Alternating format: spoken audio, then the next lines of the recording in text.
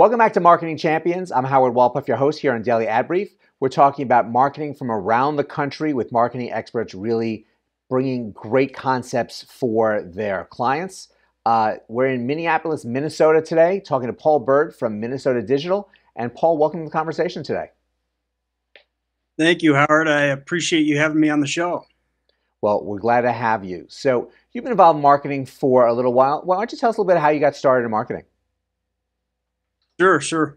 Well, I started my company about 6 years ago now out of the Des Moines, Iowa area. We created the largest indoor digital billboard network there in Iowa. We have about 150 high traffic locations that feature our indoor digital billboard screens. And then I moved up to Minneapolis about 3 years ago to start a second branch, and we have about 220 screens in high traffic venues up here. So there's a few different sides of our business. One is we have our advertising network that we sell to local, regional, and national advertisers. And then two, we have a concept that we've started with newspapers where we're creating indoor digital billboard networks for them. We're just managing it, maintaining it, creating content for them, but it's faced by them, it's sold by their sales reps, and it features their ad sales, their clients, as well as their news article content. So it's a really neat concept that we've came up with that's really caught a lot of fire. So you're proving the point that there is no place that you can't be able to market to someone. Exactly. You know, with everything going on online nowadays, I don't know if you're like me, but I pretty much scroll by the ads that are online. I'm numb to them. Our screens are in captivated areas where people are seated for long periods of time, where they can get multiple impressions of, like I said, local, regional, and national content, and really get their messaging top of mind. So what type of locations do you actually have your screens in? Okay, so we're in the most high traffic bars, restaurants, bar and grills. We're in DMVs, gyms, nail salons, family fun centers, anywhere that we identify as high traffic and long wait times, we'll put a screen in. Which does make sense that you're further, you have them in the DMVs. It's really, from an advertiser's point of view, that really is the trick. How are you going to get in front of someone and be there while they're paying attention so that you can get a response? You're not always finding that online, on TV, with people having a chance to click and go away to fast forward through commercials.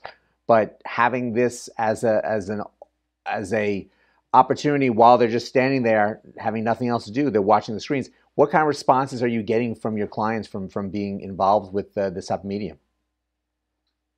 Yeah, it's been great. I mean, both local advertisers and the newspapers, we've set up this concept with the newspapers that we provide basically the entire setup of the network for no CapEx. So we're fronting all the money for these network build outs. And then we have a beautiful little ramp up period so the newspapers can always make money. It's never a dollar out of their pocket. But to answer your question, I mean, it's all the national brands understand that DOOH advertising, and it's gone up. I don't recall the percentage. It's 10x in terms of what they're spending on it. But they know that McDonald's knows that everybody knows who they are. But they're going to catch you with an ad when you're hungry, and that's going to be that decider between McDonald's or Arby's or Burger King.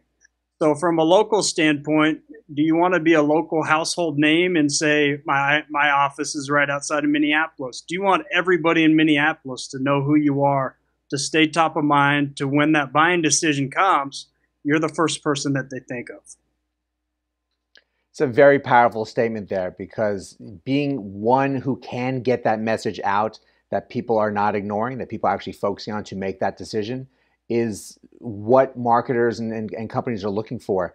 And it's great that you're able to provide it in obviously multiple markets and growing opportunities for you. So we thank you for sharing this with us, and I sense sharing it with a lot of people who are now scratching their heads saying, hey, maybe that's where I need to be marketing myself. And we really appreciate you telling us your story here today. Absolutely, Howard. Well, if anybody wants to get a hold of me, go to minnesota-digital.com.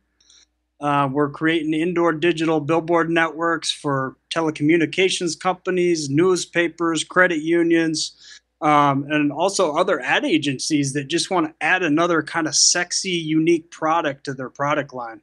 So, again, I really appreciate you having me on the show this morning, Howard, and thank you. Yes, thank you very much. And thank you all for joining us today. Having that really strong tool in the toolbox can make you a very powerful marketer and great response for your clients. So to learn more, go to dailyadbrief.com. But go out, have a great rest of the day today, and we'll see you next time on Marketing Champions.